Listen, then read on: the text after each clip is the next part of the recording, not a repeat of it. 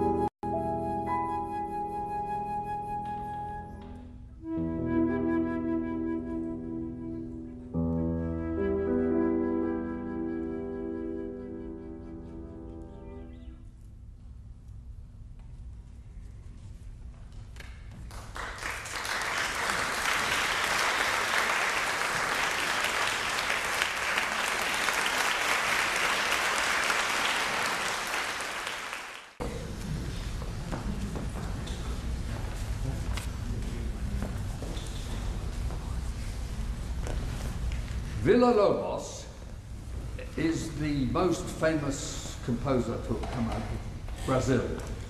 Villa Lobos 他是一个巴西非常非常著名的作曲家。He lived until about 1960 something. 他活到大概1960年。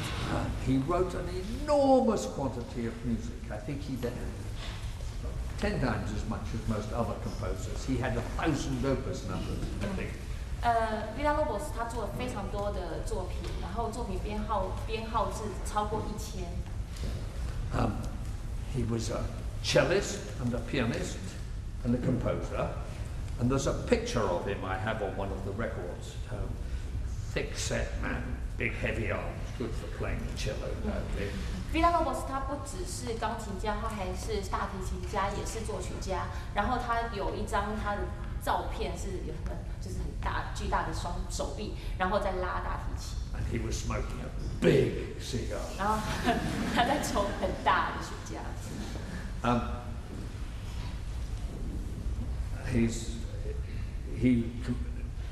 He got into writing a whole lot of entirely Brazilian music. And Brazilian music has 3 factors. It has the European influence, the Bach and the other classical composers, and it also has the laments, the sad songs from the black slaves who were taken forcibly from their homes in Africa and made to work in the plantations, and also from the Indians, the American Indians of the jungle in Brazil, who swing from one tree to the other on the creepers, going like Tarzan, going. 就是巴西音乐，它受3样东西的影响。第一个就是欧洲传统的音乐，像是巴哈以来的古典音乐。第二个就是算是说当时在南美洲有很多从非洲那边来的一些黑人，然后他们是被奴役的，所以他们就是生活非常困苦，所以他们都会有一种那种很难过的歌，像挽歌这样子。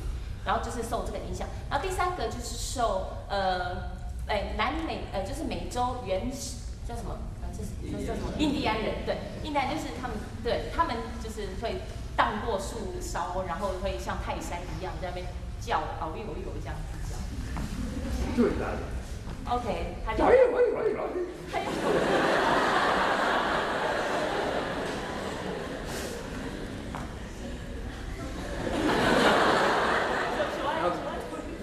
So now comes the story. You see, people often ask, why is this piece got this strange title, The Jet Whistle?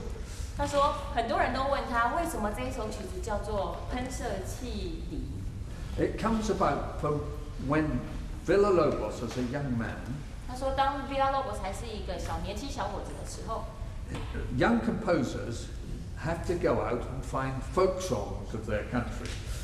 就是年轻的作曲家，他们一定要成为作曲家的第一步，就是要先去采集歌谣。And in the 1920s, sometime he was going round the mountains in the Andes. 他在1920年左右，他就去安第斯山脉附近。And he was in a range of hills called the Huaclochito Mountains. 他就在一个很奇怪的那个山脉，叫做 Huaclochito 山脉。And he arrived at a railway station with big grey-blue mountains all round. 他就在一个车站，然后四周都是环绕着灰蓝色的山脉。And a funny little town, and he had 3 hours to wait for the connecting train to the next place he got to. 那这个车站呢，就是在一个很特别的一个小镇里面，然后他必须要在这边等3个钟头。So he said, well, I'll try and get a cup of coffee. 那他就说，好吧，那我就来一杯咖啡好了。So he walked into the town, and all these grey houses were apparently deserted. There was nobody on the streets. 他说他就进入这个小镇，结果就发现这小镇就空无一人，完全没有人。There was one donkey tied up to a post, and one man sleeping under his big circular hat. 他说就只有一只骡，然后驴子，然后就还有一个男士，他在戴着他的很大的帽围的帽子，然后在路边睡觉。And finally he found a large square piazza in the center of the town with arches all the way around, old Spanish style architecture. 结果他就后来就终于就找到了一个市中心的广场，然后周围就是有那种拱门，然后就这样。And in the far corner of the square, he saw a cafe. 然后结果在很遥远的那一端，他终于找到了一间咖啡店。And he walked over to this place, and he found in it there were 3 musicians playing a sad waltz in the corner. 结果他后来就看到在角落的地方就有3个音乐家，他们在演奏，然后在演奏很哀伤的音乐。And in the other corner was the most amazingly big coffee machine, maybe the first espresso machine ever. 结果他就说，那在另外一个角落，在这咖啡店的另外一个角落有一个很巨大的咖啡机，然后这大概是这个咖啡机，算是第一个被发明的咖啡机吧。It had a great firebox underneath the 那就 heat 有 of 一个 water, 有的那个起火的地方。and it had 2 great brass containers, copper containers, 有那种铜器的那种大的茶壶，铜器茶壶这样。brass lids, brass tubes, and a pressure gauge and a safety valve on top. And on top of all this was a brass eagle. 它就是茶壶盖啊，然后那个气阀就是那个茶壶出水孔那个尖端，它有那个盖住的地方，然后还有在茶壶上还有一个那种老鹰在上面装饰这样子。So he said to the waiter, "Can I have a coffee?" And the waiter said, "Yes, but it will take time, sir." 他就问侍者，就问他说：“请问我可以有一杯咖啡呢？”结果那一个侍者就跟他讲说：“好，可以，当然可以，可是你可能要等一下下。” And so the waiter came back with some firewood to light under the coffee machine. 结果那个侍者他就去外面拿了那个柴火，然后进来烧柴，然后就是慢慢的在做咖啡、煮咖啡这样。And then the musicians finished the first sad waltz. 结果那个音乐家们他们就演奏完了第一个哀伤华尔兹。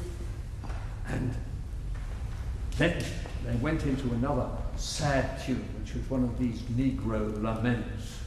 Very sad. 然后结果他们就到第2首曲子，那首曲子是那种黑人那种奴役者他们的悲歌，然后非常非常的难过。And then, little later, they went into a quicker waltz with the Amazon Tarzan people. 结果后来第3个曲子呢，他们那个音乐家们他们就在演奏那种比较快一点的曲调，然后就是里面有很多快速的动机，就像刚刚那个泰山的动机一样。And then the coffee machine started to get warm, and occasionally some of the pipes went. Little jets of steam came out. 结果那个咖啡机就开始变温暖了。它变温暖了之后，它的气就要喷出来，那它就出现这个这种声音，然后就对。And then there was a moment when the first jets came off.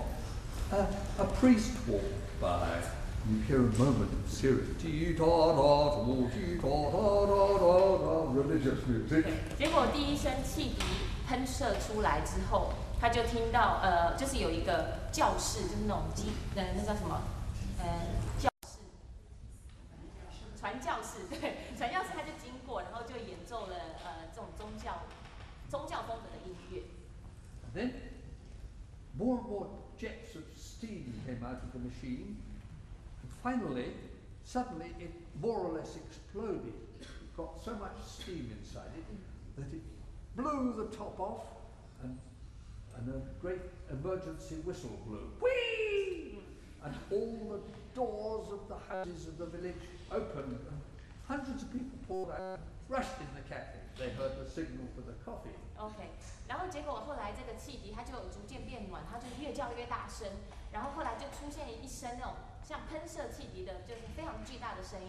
就那声音一响出来之后，所有的门都被打开，然后所有在小镇里面的居民都蜂拥而出，然后就跑到这个咖啡厅，因为他们听到了汽笛，就是表示咖啡煮好的声音。So all these hundreds of Americans, South Americans, rushed into the cafe. And Villa Lobos never got his coffee because the others drank it. 结果后来呢，就一堆人就不是跑到这个咖啡厅吗？结果 Villa Lobos 就完全没有喝到一口咖啡，因为其他都被其他人喝掉了。